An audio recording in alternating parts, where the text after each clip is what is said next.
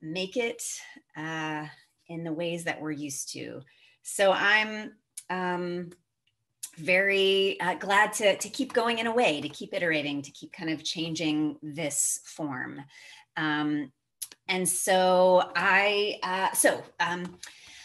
one, there are a ton of interviews that I've asked several friends and colleagues of mine to join me for. So we're going to hear from directors. We're going to hear from Evren Odjikin. We're going to hear from, let's see, Martine K. Green, who's a dramaturg, president of the Literary Managers and Dramaturgs Association of America. We're going to hear from incredible Deep Tran, who is a theater journalist and theater critic. So I'm going to do interviews with as many people as I can find and bring into this space to share with you how theater's actually made. How does a director of new plays work with a playwright? How does a dramaturg work with a playwright? What is the relationship between theater journalist and theater critic and writer and theater maker? And so I'm just going to keep populating this space with a lot of interviews. I missed that when I was in grad school. I didn't get necessarily the community aspect of theater makers all over the country. So I'm really thrilled to do that. And I think you'll learn a ton. And I get to spend some time with fun people. So there's already a couple of interviews that you can watch now with my co-writer, Margaret Melkon. She and I wrote Miss Bennett and the Wickhams, and the incredible actor and acting teacher, Reggie D. White. So there'll be a bunch more of those. So I hope you enjoy those. I think they'll give you a ton to think about. We're also going to be doing a new book club, because I don't know why. So this time, next Wednesday and the Wednesday after, we're going to be discussing a couple books on writing that I found really useful. The first one next week will be Backwards and Forwards by David Ball. If you can order this, do.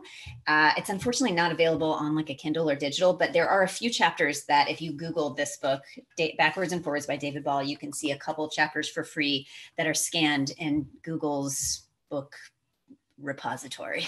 So that'll give you a great place to start. And even if you don't have the book, I think you'll learn a lot. The next week we'll do this book, John Yorke's Into the Woods, which is a lot about screen and TV and stuff, but it blew my mind in how he talks about specifically dramatic structure, dialogue and character, and just, I think there's a lot here that'll get you thinking. But I wanted to start today a couple of ways. One, I will shortly rant about a thing that I've been thinking a lot about streaming theater and the responses to it and the proliferation of it. The short version is I think it's awesome and I think it should continue, but I will rant on that for a moment. The thing I wanted to start with is, like many of us, even very seasoned writers that I've been excited to talk to. There's a new podcast coming from the Playwrights Foundation, which is located here in the Bay Area, which will be conversations with writers and kind of what they're like right now. What is it like to be a writer right now? What's it like kind of internally and externally as a creative, but as a singular person? Anyway, but in that context, I was talking to people and see these incredible writers, and we're all a bit messed up and mixed up. And some days I feel very organized and structured and certainly proud of what I do. And some days I don't know what's going on. I don't know how to do what I used to do. I don't know how to be an artist. I don't know how to be a writer in this time. Both of those forms, any form that your reality takes right now is fine. I mainly hope that we're all safe. I hope that people's lives and livelihoods are protected. And after this, we can all kind of see a new normal on the side and do the grieving we need to do and be there for each other. But however you are in this time is how you should be. I'm telling you that because I need to hear that.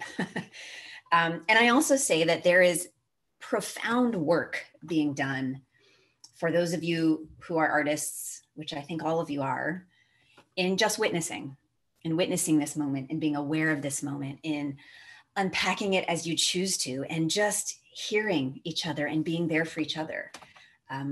That is the work of an artist too, and a writer. So do that work as well. And if that's all you do is just go, man, this is freaking weird, that is fine and helpful. And who knows what that will become in the long run. And it may not become anything, and that's fine too. So, all right. So let's start with our rant. Well, here's what we're going to do after the rant. We're going to talk about streaming theater. And then we're going to talk about comedy writing, because it is a thing, a specific thing. So I wanted to spend a little bit of time on kind of how I do it, which would be very different than, say, how David Lindsay-Abaire or Peter Nachtrieb or all of these amazing comedy theater writers do. But I think there's some similarity that I think we can talk about. We're also going to talk about writing specifically for younger audiences or family shows, what we call TYA, theater for young audiences. I don't know a ton about theater for the very young, which is a whole different art form, which is thankfully very alive now. Maybe I can get somebody who's a specialist in that to join me and talk to you about that. But that's by very young, it means as young as 6 months old. What is theater for a 6-month-old? I would like to know more. So maybe I'll try to find somebody to chat with us about that. But anyway, so we're going to talk about writing for theater for young audiences. We are going to talk about, what else did I was going to talk about? Yes. Kind of the process of a new play, the business of playwriting. I can share with you what I know about working with publishers and agents and all that kind of stuff. And one thing that I really want to spend some time on is the question of, should I write this play? And that conversation about cultural appropriation, working with cultural consultants. Is this the story that you get to tell? Is it, those kind of questions? And mainly, I don't have a ton of answers, but I want to open the space for that to be a part of how you consider writing, because it's a very important one now. Okay, so let's start with our rant. I am sure, as you have known, we're seeing a lot of streaming and theater. And I think it's great. I think, is it the same thing as seeing theater live? Of course not. Absolutely not. Should it be the same thing? No. What if we don't try to make it the same thing? What if it is a new thing? It is a distinctive thing, and it's not trying to replace theater. It is not trying to be theater in the way that we know it, as the congregationality and the convergence and the collectivity that I so miss. I'm so thirsty for that coming together. Nothing replaces that. I cannot wait to go see a play and stand up and applaud with hundreds of people at the end. But I feel like we are in immediately doubting and jumping to judge it and to say, well, this is ridiculous. Theaters doesn't belong on a screen. Some theater can work beautifully on a screen and some not. And if you don't want it to be the same thing, I think that it can be an incredible gift and an equalizer in this art form, which, as much as I love it, can be elitist. It can cost money. It takes time and space.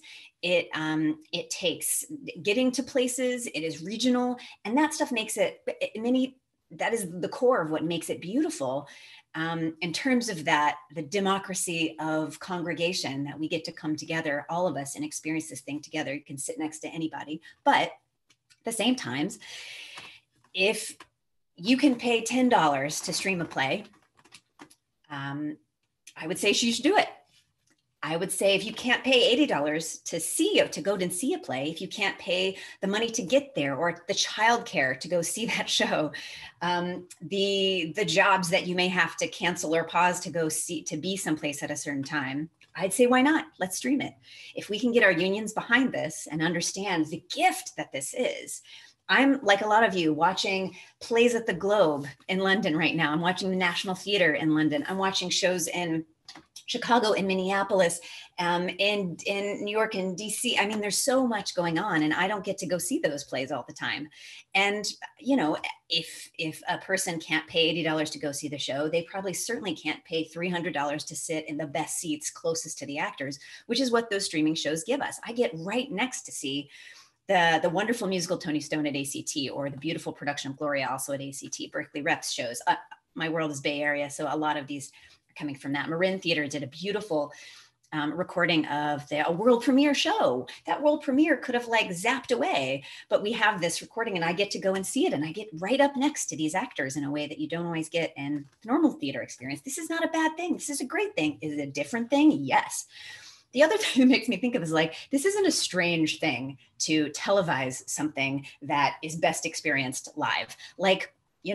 All of sports, obviously going to see Steph Curry front row on the court of a Warriors game is the coolest.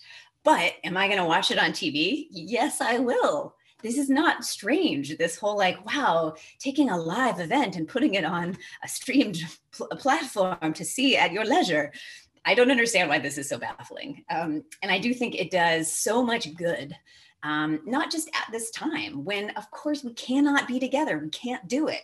So to shame or demean any attempt to put more art in the world, to put more connectivity in the world, to say, I don't know, if we had months or years to plan this, it may look a little bit different, but we didn't. The fact that we acted this quickly is incredible.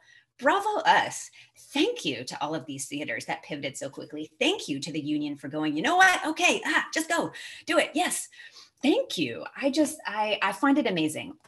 Will it last? Can it last? I hope so in some version. I would love to be able to be subscribers of theaters across the world and be able to stream their shows. And does every show need to be streamed? Probably not. Every theater? Probably not. We're making this up. But I think to say this is a just for now thing and a just for this crazy time thing, I think that is visionless. I think theater has a lot of work to be done to equalize in its own terms, to make it as democratic and open and welcoming as it can possibly be in our bricks and mortar way. But should we turn our back on this form? Absolutely not. Should we question it, interrogate it, make sure it works for everybody? Absolutely. But the idea that it is this strange and foreign thing seems a little conservative in terms of the vision that I expect theater people to have. Now, I want to, again, interrogate it and make sure it serves people and doesn't take advantage of folks. But thank God for these people putting music out there, putting Shakespeare's speeches, reading sonnets, doing scenes. And you know what? If you don't like it, if it doesn't feel right to you, just don't stream it. It's fine. Let us play. Let us have our art. Put more art in the world. Yes, please. Oh my God. Don't be like, well, it's not perfect. Yeah, life is not perfect right now. I would like to leave my house. That's not going to happen. Anyway, I could obviously rant on this. I'm looking forward to conversations about this, but man, do I hope that we can take a lesson for this and see the gift that it is to share art in all the forms that we can get it. Knowing how ready I am to get back to its original form. This is an old art form, and the reason it is old and is still here and is not going anywhere is because it iterates and it pivots and it grows and it adds. So let's let it do that now and forevermore. All right, rant over. Okay, we're gonna talk about comedy. Here are my notes on comedy. Okay, so the basis of all good theater, but certainly comedy, is actually not the one-liners, not the witticism, not the wordplay. It's all based in character. And that means that the more we know a person, we can spot their inconsistencies. We can spot their loves and hates. We can imbue them and understand their opinion and already build the tension required for a good comic moment. Comedy happens with tension, tension, break, tension, tension, break. You can build tension a lot of ways in terms of, let's say, repetition is an obvious one. This rule of three, right? That a pattern creates tension because we now, if there is a pattern, we want to keep that pattern going, which creates tension. And when you break the pattern on the third or fourth time, that bursts the tension and we have this new normal set to do that again. You can do that with character. The pattern of a character. Well, we know they hate broccoli, hate broccoli, hate broccoli. Of course, when the broccoli comes right down on the plate, although not a very good joke, we will all go, ha ha, right? Because we know what a plate of broccoli on its own does not make us chortle, but a plate of broccoli in front of a character we know has an aversion to it. It's Indiana Jones and the snakes, right? As soon as he drops in that thing and he sees the snakes, we're already like, oh man, oh Indy, you're going to hate this, right? So it's about knowing and communing and understanding. So play into that. Again, this is all, in some ways, all of playwriting notes are the same note, but certainly with comedy, the more specific and consistent your character is, then when they do reverse or are put in front of a thing that we already know about them will drive them crazy or make them fall in love or et cetera, then we get the pleasure of knowing and not being told. That's a good thing. We can experience it not have it be told to us. Because one thing that just ruins comedy is, as we know, explaining the joke. So that encourages us to as our dear Polonius says, brevity being the soul of wit, brevity, brevity, brevity. So again, if we have to explain a joke or set up a joke that takes forever, the soul of wit is shriveling in our midst. But using all the tools of character building and clippy dialogue and pace, we can have the soul of wit be alive and well, because we are being brief, we are being efficient, we are being swift and smart. So one other thing to add to character is, of course, comedy comes from opinion. Your characters need to have strong opinions, strong passions. That thing my grandmother told me about interesting people or people with interests, that is true with opinion as well. If you have an interest, you have an opinion about that thing. So it can be very funny for people of opposing opinions, of course, to be in the same conversation, in the same space. Even more funny if they're trying to work together. So adding opinion, using that opinion, testing that opinion is where a lot of the that integral and intimate comedy comes from. Again, it's not about a pratfall. It's about knowing, oh my God, I know that this character hates that. And of course, you know, here comes the character displaying that thing, and we get to exercise that hatred humorously. So there is also comedy strategy in strategic repetition. This is a little bit of that rule of threes thing. But if you, again, talk about using something you've planted earlier at a strategic moment later. Now, again, too much repetition is obvious. The audience is going to be ahead of you. We don't want that. But strategic repetition is a good use of a good exercise of comedy. Plant something earlier, use it later. That's basically it. And this could be a phrase, an entrance pattern, a physicality, a symbol, gesture, whatever. But using it over, you know, again, strategically, can have great power. And again, do the brief work of not having to explain a thing. If we've already seen it once before, we don't have to explain it again. So brevity, soul of wit. Just listen to Hamlet, as always. Contrast is funny, bringing characters of differing, as I mentioned, differing opinions, different lifestyles, different, you know, all of that. You can put them right next to each other, and locking them in a room together, we will see a version of comedy or barbarism ensue. Surprise is funny, reversal is funny. So building these things in, I've told you these before, certainly about surprise, secrets, all of that. But there is the secret itself might not be have a comic heart to it, but the reaction, the opinion of the people around experiencing that secret is where we get to go, oh no, the secret came out, and I already know that character 1 and character 2 are going to be miserable about it, and character 3 and character 4 are going to be elated. Now we can all go, oh, what's going to happen? Right. So tension continued, reversal, contrast, surprise. Reversal of opinion can be a great source of comedy as well. This is, again, all about changing. Plot is change. How does a character grow? How does the world change from beginning of a play to an end? All things we've discussed before, but on the micro level, that can be great. And I will say the general comic principle, and when important for those of you as you're writing, think about how fast comedy has to go. Comedy is not slow. It is fast. And that means reversals can be a fast. Changing of opinions can be a fast. Surprises can be fast. Come and go, come and go. Things move rapidly now.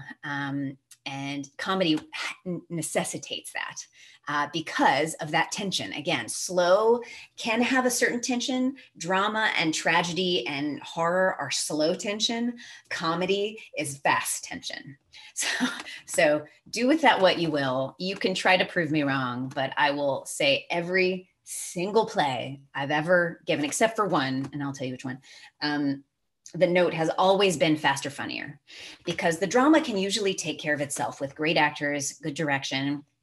You can make space for the drama, for those soulful moments, for the weeps or the rages. They are more obvious and less technical. Now, to be inside an actor's body as they are doing that, very technical, athletic, profoundly brilliant you have to be to do that.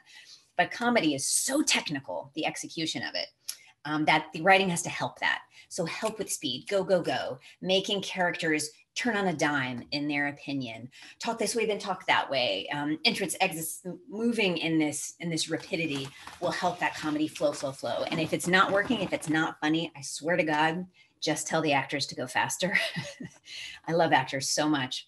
And I know I'm deeply annoying every time that I show up at a preview and are like, this was amazing, you're fabulous, go faster. It was amazing, you're fabulous, go faster. You're not fast enough, a little bit faster. And I think that Reggie D. White and I talked a little bit about this in the interview with him, about the kind of actors that I love working with are the ones that know that they can take that technical note of going fast and also know that they have room to have full characters, full range of their voice and emotion, and bring all of the talent that they have, but also do that, execute the things technically. So comedy is the one thing. I will always work with a comic actor, even if the play is dead serious, because the capacity of great comedians to know how to work with text and take those technical notes and give us something clear and fast and funny and full. I find unparalleled in great comics. So that's a tiny bit about comedy. The big note for writers, of course, is say it out loud, hear it out loud, get somebody to read it out loud, because you really don't know how funny it is or how funny you can make it if you can't hear it. So, you know, make yourself read it out loud, hear it out loud, get people around you to read it for you.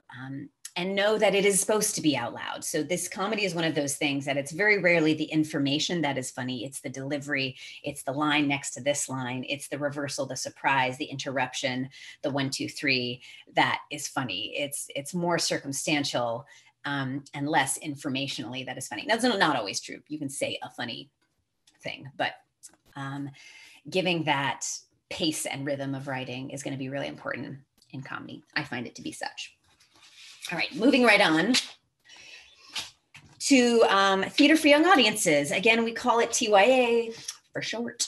Theater for Young Audiences. I started my career in Theater for Young Audiences. I love writing Theater for Young Audiences, and I wrote it before I had kids. And I think I learned a bunch reading it now that I have kids and going back and be like, yeah, that was an interesting choice for children. But I've worked with some incredible companies, incredible artists, and I wanted to put these together, a conversation about comedy and a conversation about TYA, because they speak to each other. The thing you're going to run up against with kids is they are very honest audience members. They will tell you immediately when they are bored, if it is not interesting. And so you have to surf that and know that ahead of time so that you can give them something that is a lean forward experience for them. And a lot of it is, once again, faster, funnier. Now, it's not always a comedy. Kids don't necessarily always have to be laughing. They can totally comprehend and understand great depth of emotion and real issues. It's not just about, who stole my popsicle or whatever. It can be about justice and family and love and death, good things, hard things, big things. Kids are totally capable of going for that. And I think that's great. Children's theater is writing for that wisdom, a childhood wisdom. I will also say that I think of it as writing a normal show. I write the show to make me laugh as well as them. Now, I will certainly put like a stinky foot joke in there. Absolutely. And, every now and then, like a poop joke, because man, kids love a poop joke.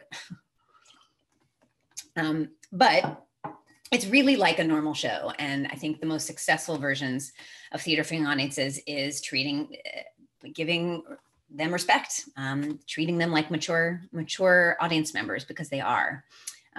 They have their own sophistication. The notes that I will give, though, so okay, if it's a normal show, we need a clear beginning. We need that midpoint where something changes and things get real big. We need to talk about midpoints again too. And we need an ending where the character defines who they are. The journey has been completed. We know what this character has been pushed to declare about themselves and what they feel about it. All of that normal playwriting, right? Specifically, children's shows, family shows are usually under an hour or about an hour. So you got to go quick. That may mean that you're not going to have room for a ton of subplots, a ton of characters, but it all works out because we want to get to the fun really fast. I would say don't dawdle, don't have a lot of long speeches. Characters need to be very clear in what they want and why this is important now. Those two things, once those are clear, audiences click in and kids need to buy in really early. Now, I've written both plays that are not musicals for kids and musicals for kids. And I find that both require a couple of things: clarity and brevity, both of which we've somewhat discussed in comedy as well. Brevity is going to just make that thing speed along, because if any of you who have kids or know them know that attention wanes very quickly. So the more next that you can put in your show, the better for kids, and honestly for adults too, but certainly for kids. I will also say there's this wonderful thing, and it's a bit of magic that I experienced in some of my first children's shows. And it is the absolute and singular power of two things. One, somebody leaning forward and saying, "I'm going to tell you a story." Suddenly, all eyes go open and breath hushes, and we listen. Now, how long we listen and how attentively is up to you. How fast can we put facts, clarity of character, clarity of goal, what they're up against, how they're going to go for it. Let's not wait to go for it. We're going for it now. That's how once you say that, once those lights up, and sometimes you can actually have a character come out and say, "I'm going to tell you a story." Even better, "I have a secret and I'll tell you." Those are lean forward moments. And you can actually do this in theater for young audiences even more kind of gracefully than you can in adult theater. But take that power in. The idea that you can say, and whatever that magic is for you, that is truly the simplest magic of theater is, "I'm going to tell you a story. You're going to love it. Guess what happens next? Guess what happens next?" Kids need that to buy in. And the other thing is when they sing. As soon as somebody starts singing, kids stop talking, focus in, kind of cannot wait for the magic of music and song to transport them. They will buy in. So part of why such great theater for young audiences is musicals is because of that, because it helps go right to the point. It's also instantly emotional. So it's very good for kids to know, what do they feel? Are they okay? What's wrong? What are they worried about? What do they love? You can use music to just zap you right in, and it really helps get kids all in the same emotional space and on the journey really quickly. I will say audience interaction is one that kids both love. Also, I will caution you to use it sparingly, because in a live performance, man, can that get out of hand. I've had some fabulous times when the audience is invited in the show, and it's also very hard to get them to like, "Okay, you're just going to listen quietly now. I know I asked you to like run around like crazy people. Now you have to zoom back in and listen." So use it at distinctive times, but I would say don't make the whole show that. At least in my opinion, I will not do that, because it's too. It can be too distracting. And there's always the one show-off kid. Many of us watching may have been that show-off kid who will take it and run with it and then try to take over the show and blah, blah, blah. But even a really big punchline can let kids get out of control. So I would say the more that you workshop your theater for young audiences show and do it in front of kids, you'll be able to spot those lines coming and can build something in after that as a kind of, even a character coming on and being like, all right, or start a song right after that, so that the audience can be swept up and have someone enter, have something happen, so that you're not sitting there with your poor characters trying to get that attention back. Yes. So again, kids can handle big ideas. My colleagues, Kate and Brian, who we'll be speaking to on Friday for our musical theater class. So excited. It'll be right here. We all wrote a musical at the Kennedy Center about the moon landing. It's about physics and kids. And, you know, it's the 60s in America. And so it's also about being a young Black girl and looking at these white male astronauts and thinking, could I be one of those? And so you can write big, big stuff. That was directed by Dawn Monique Williams. She did such an incredible job. And I reminded me the power of theater for young audiences, partly because it's not just for young audiences. It's for parents, it's for grandparents, it's a multi-generational theater experience. And if you think of it like that, and that it is a real ass play, then you can, I think, make the most of it. And it's so gratifying. I love nothing more than the memory of bringing my boys to see the show that we wrote, and they just flipped. They were singing the songs. They still sing the songs all the time. So it's such a worthwhile thing. And I also think of theater for young audiences as building the future of theater. If you can make a really rad, emotional, exciting, well-crafted, if you just give kids great art, they will come to want it and need it and expect it and seek it out at every stage of their life. And that certainly is a good day's work. So it's also a great way to get started, kind of much like we were talking about adaptations or history plays as being a real way to kind of sink in. Oops, sorry, just knocking stuff over. Get your career, kind of catalyze that career, get started, show what you can do. Children's theater is a great way to do that. There's a lot of people seeking it out. And yeah, and there's the door is a little bit more open for new writers in that capacity. I think it always has been. So anyway, think about that. Yeah, great. All right, so we've talked about theater for young audiences. We've ranted. We've talked about comedy. I'm going to spend a tiny bit of time. What was I going to talk about?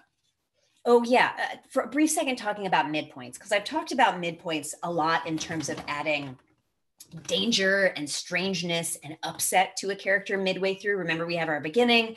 The midpoint right in the middle of the show is when that character is going to be tested greatly. Some massive obstacle is put in their way. Something changes enormously for that character. And I've talked about it in negative terms, but midpoints don't have to all be negative.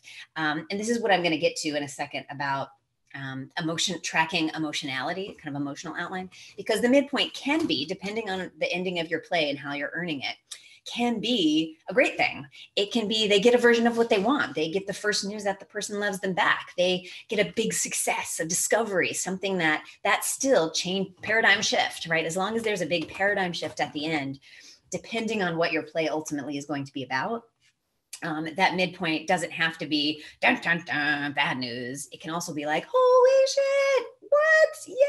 Yay! You know. So anyway, just putting that out there. So part of what this leads me into is this conversation about ups and downs. And there are two versions of this conversations I've had in my career, one from a professor and one from a very famous screenwriter. And both of them tell me the same thing, which is thinking about the ups and downs. There's a jaggedness to the emotional journey of your character. So if you have 3 awesome things happen in a row, 5 awesome things, just the full first act is nothing but awesome things, that gives your character nothing to do, no range. And we need to watch the character go, good news, bad news, good news, bad news. I'm loving this. Oh, this is hard. Oh, this is great. Oh, this is different. Okay. I'm in the medium. Oh no, that's bad. Oh wait, we're back at good. That is what we literally refer to colloquially as the roller coaster, right? It's a roller coaster, this show, this TV show, this play. So think of it as such. We need those ups and downs to get the contrasting feeling that makes a character rich and interesting, to get that, that kind of the extra speed and acceleration that you get going around a corner physically. That's emotionally what you get if we go from highs to lows, good news to bad news. So think about that. If the plot of your play has like lots of good news in a row or lots of bad news in a row, it's like the bad news play, the good news play. It has to be this. We have to go up and down. And so one way to think about structuring your play or interrogating the outline that you've had or your play is to track that. How many good things happen without a bad thing? How many bad things happen without some glimmer of hope? And if it's the train of despair, then try to upset that, adjust that, iterate in that space to figure out how you can have some range. We don't really write full-on tragedies right now. Right? Everything is hard and good, and comedies aren't just solidly comic. The Greeks had that separation, and that doesn't really exist now, because I think we have a more complex sense of what theater storytelling wants. And good news and bad news can come right next to each other. Happiness and tragedy can be right on the heels of each other. And I think plays that really speak to that and give your character places to go. And that's really what it's about. Give your character something to do. Imagine how boring it would be for an actor to have to just be like, happy face the whole play, right? Or, ooh, man, this is the crying play. I just am never stop crying and frowning in this play. So think about that. The other version of this is when we think about so that's ups and downs, right? If you have an up, put it down, up, down, up, down. And think about this on acts too. If the act ends on an up, then the next act should probably end on the down. And you can reverse that logic as well. You can, reverse engineer it. If you know where you're going, as we've always talked about, the sooner you can know where your play is going, then you can reverse engineer it to go, well, if it ends with everybody killing themselves at the end, that midpoint should maybe great news. They're home. She loves me. We did it. Some version of good disruption, so that the bad news of the end of the play can be that much more poignant, and we have that much farther to go. We have a journey to go from midpoint to end. And opposite, if we're ending with, marriage and a wedding and a dance party, then maybe that midpoint has to be, oh no, this is never going to work. Oh God, she's dead. I don't know if that's a terrible midpoint for a comedy, but anyway, go with what you want. But think about that. It is balance. It's ups and downs. It's, positive, negative. This is, everything sounds like physics when I talk about it. the high valence and the complementarity of your magnetic poles need to be aligned. Great. So the other version of this, which was told to me and it blew my mind by an amazing screenwriter who talked about, when we plot outline, it's often plot. The outline is usually a series of events that we're going, okay, this happens, then this happens, then this happens. Then this person does this, which causes this. And then we get to the end. Great, done. Outline accomplished.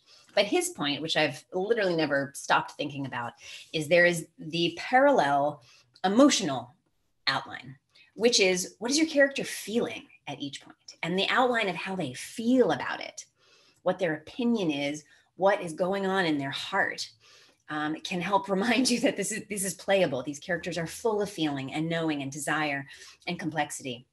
So it's not just the drama of things happening, it's people feeling. It's the drama of people feeling. And we started this whole thing talking about the power of character. Comedy is character, drama is character.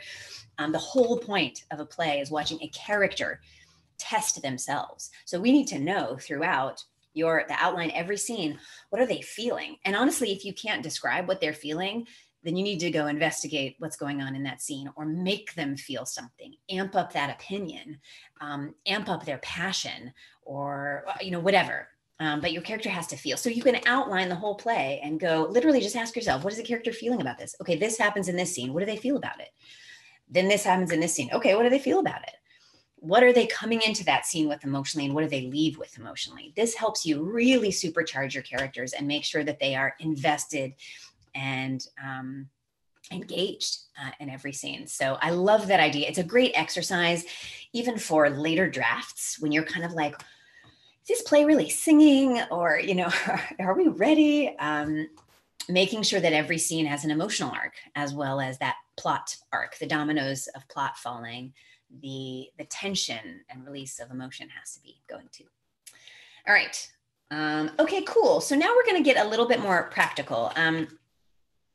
I will start with a general overview of like how plays come to their world premieres, because I think a lot of people can get confused about that. And there's just a lot of questions about, I wrote a play. Okay, when are we premiering it? And knowing kind of the steps so that you can look out for them, you can seek them out, you can find them and apply for them. So basically, all right, the writing of the play, getting to draft one, where you're come out of the hovel of your office and emerge bleary-eyed with a script, first draft, is honestly, the writing begins at that point. don't freak out. But I say that to say that your play is nowhere near done when it's done. That first draft is nowhere near done, because all of the truth of what's going to make this great theater happens when you invite people in to read it, to consult as dramaturgs and directors, to work with artistic teams at theaters to premiere it, and not to mention designers, actors. There's so many steps from when you go, I have a draft, to that first production. Quickly, I'll go through this. The first step is various versions of readings and workshops. That can be at your kitchen table. Mine is always at my kitchen table first. You are then looking and series of readings. This will be need to read several times. And workshops, we call that usually a day or more of time together. Some rehearsal involved, which means you're going to need a director, ideally a dramaturg as well. Martine K. Green's discussion about what a dramaturg is and does and why they are so awesome will happen, I think, next week. Look on the Facebook page, the events section, and you'll see all of the classes and interviews. But that one will be very important, because we'll discuss exactly what a dramaturg does, why they're so valuable, and how they work with writers, etc. Anyway, so at a certain point, you will involve directors, dramaturgs, obviously actors, to do reading, hearing, and out loud. And after every one of these steps will almost certainly be rewrites. For me, it is constant rewriting. This is what I mean when I say that the draft is, the journey is like 10% completed after draft one. It's not 90% completed, it's like 10. Because there's so much rewriting. Instantly, you'll know if things are working. And great, always ask for questions. If you've surrounded yourself with people you feel comfortable with, get their opinions, get their questions. This does not mean take all of their notes. I could do a whole rant on note taking. I think I did on Twitter once, but trust the notes from people you trust. And the loudest voice in the room does not mean that their opinion goes in the play, and trust that you know this play more than anyone. So no matter who is involved, the writer is the eyes, ears, heart, guts, cerebral system of the play. So don't let anyone take over. If someone is taking over or promises, well, if you change this about your script, we'll do a workshop of it or we'll do a premiere of it. F that. If they don't like the script, they shouldn't do it. And it's very hard to say no to those things. I know early on in your career, that's when a lot of these mistakes happen, where you give over control or you take too many notes, and the play becomes not yours anymore. And then at that point, what's the point? What is this? So we can talk about how to navigate that and how to find allies to make sure that you're making smart decisions. But it's the trusting that instinct. Part of what you will build as a playwright is the instinct to know which notes to take. Whether it works for your play or not, whether you're like, that is a great note for someone else's play, or that is a fabulous note, I'm going to change that right now, or tell me more about that. What do you mean? So yes, you are, the buck does stop with you, the writer, but finding people you trust means that you can really have conversations and figure things out and go deep and truly collaborate. But it is fine to go, I trust this person and not this person. I can work with this actor, not this actor. This dramaturg totally gets me. We're the same person. We like the same wine. We have the same coffee order. And this director, awesome, tried to take over my play, never going to work with them again, et cetera, et cetera, et cetera. Anyway, okay, so we've done readings, we've done workshops, we've done a crap ton of rewrites.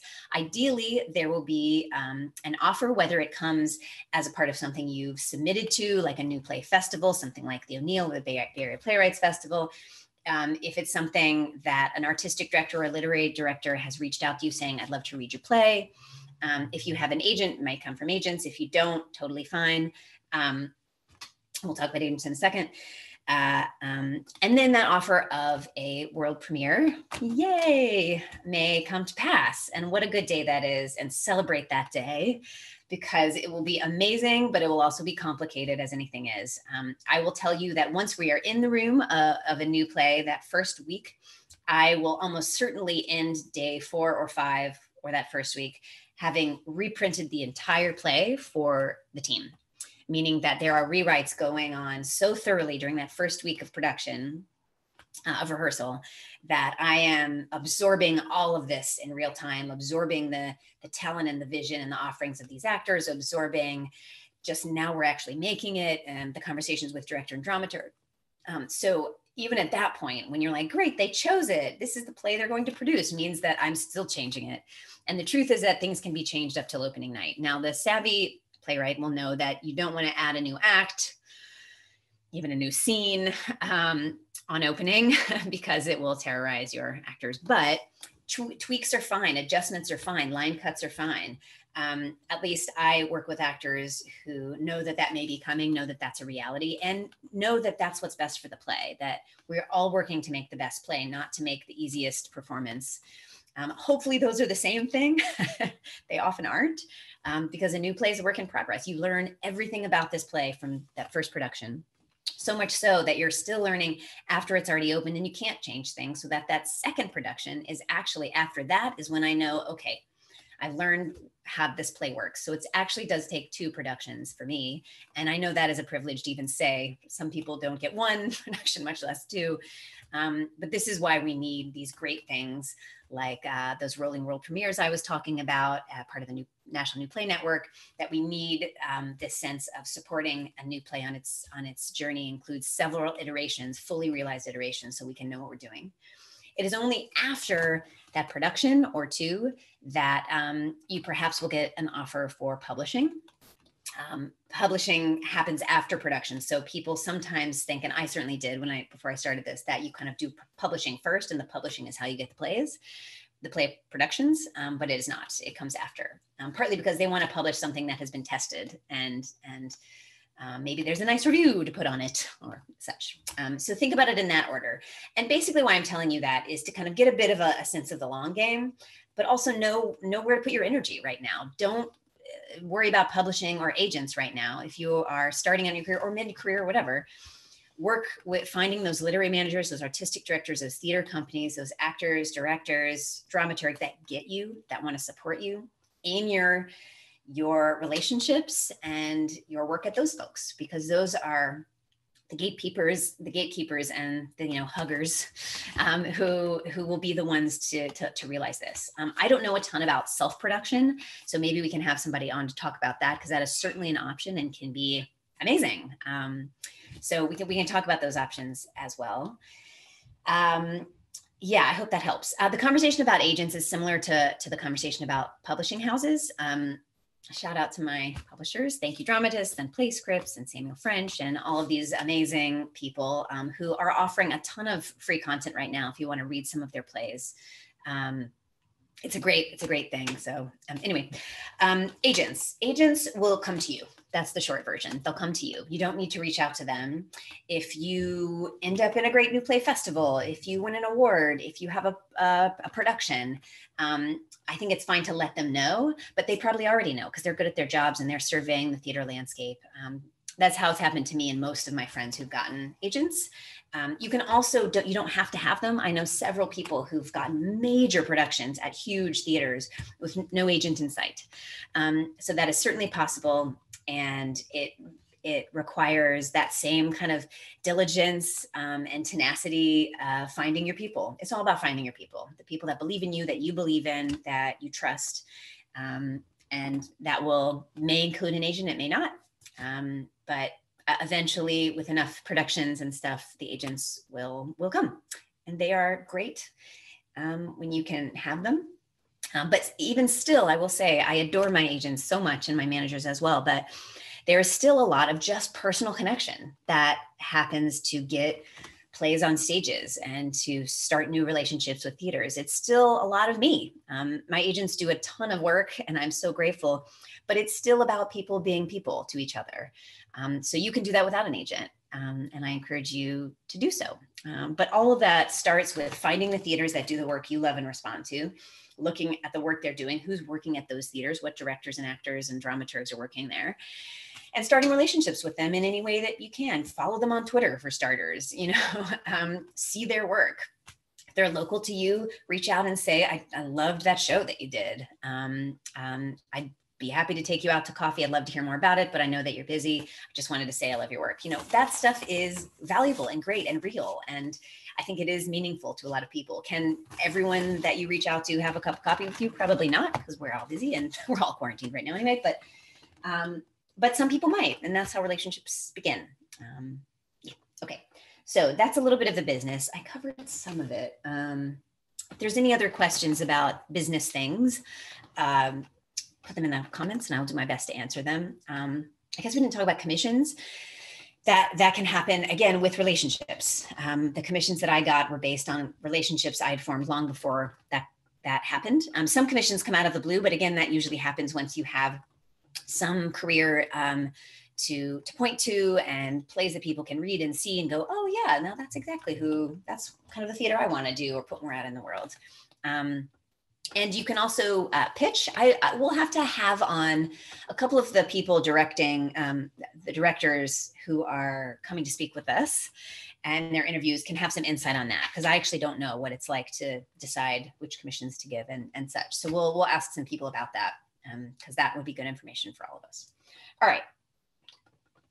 A few more things. I would like to put this out there. Again, I don't have answers for this, but I do want to bring it to your attention that this is a time where thankfully we can ask ourselves who's in charge of storytelling. And what I mean by that is to bring up the question about, should I write this play? As a white woman, there are plays that I'm going to say I shouldn't write. I should pass the mic. I should support somebody else whose story that more aligns with. And I am happy to do that. And I think all of us should be. This is in the same vein, like so many of us are able to now acknowledge our privilege and to shut up instead of talk, says the woman broadcasting long monologues on Facebook all the time. But it is a good thing to ask yourself. Oftentimes in playwriting classes, I have come to learn about plays that people are writing, and it's about a civil rights struggle, and it's written by a straight white man. And you go, not saying you can't write or shouldn't. And, you know, art is art, write what you want to write. But know that when you're finding a team to choose to produce this, they might ask those questions. Why are you writing this? What soulful authenticity are you adding to this? Is this just a great story that you kind of saw and are putting on stage and writing? Now, if your play has parts of it that do not come from your personal experience, it doesn't mean you can't write it. It means that you should reach out to those communities early to do your diligence, talk to them. And frankly, this is a good sign. If you don't know anyone in those communities to reach out to and talk to, maybe that's a sign you should be writing this play. But I will use, again, one of my plays as an example. When we were writing Peter Pan for Shakespeare Theatre Company, of course, the first thing I wanted to do is reimagine the role of Tiger Lily as a more authentic Indigenous American experience, imbue her with agency and not all of the horrendous stereotypes that she comes with in other versions of that play. But I know that I can't do that by myself. So first, I insisted, and of course, Shakespeare Theatre already was on board with this, about casting an Indigenous American actor. But I also know that it is not the actor's job necessarily to speak from a cultural place while they are also trying to do their job of being a great actor. So you don't want to just have the actor in the room being responsible, because partly the imbalance of power is obvious there. If it's only the actors that are representing a part of the story that writer or director don't represent, that imbalance is off. So this is where cultural consultants can come in. I was very lucky to have two Indigenous American, Native American consultants, and they read the script and were very honest about things. And I said, thank you for your honesty. And they said, are you sure? Because there's a couple of things that you don't have to take these notes. And I'm like, no, the whole point is to take the notes, because you know the things that I don't know. And there is certainly a version of Peter Pan that will be written by an Indigenous writer, and I cannot wait for that version. I will be the first in line. But because this play had the team built in this way, I wanted to make sure to have that. So that is possible for you. And I would say, first off, pay these people. You don't just get to kind of take their wisdom as a favor. Pay them, give them the time they need to think and really talk to you. And if you're going to engage with a cultural consultant, listen to them. If you want somebody to just tell you you're doing a great job and you're totally right and super woke, then that's not what a cultural consultant is. You need to listen to them. So find somebody that you trust and can work with you. So putting it out there in general. Again, I don't have a ton of advice or specific rules because I'm learning as well. But the only thing I do know is to open the room and invite people in. And if you really do care about telling stories about communities of which you are not a part, but of which you obviously care because you're writing about them or want to write about them, open the doors, let them in, talk, listen, mostly, maybe not talk. I should put that at the end of the list. Listen, listen, listen. And they will be amazing plays that you shouldn't be the person to write. And that is fine and awesome because that opens the door for a voice that we desperately need. So take of that what you will. I'm sure this will provoke a lot of conversation and I'm happy to engage in that because I think it's very important. All right, we've talked about a lot of things. Directors, actors, oh my gosh, so much going on. Revisions, I talked about that. Business of writing, I talked a ton about that. Yeah, what's left? I guess what's left is talking about what's coming next.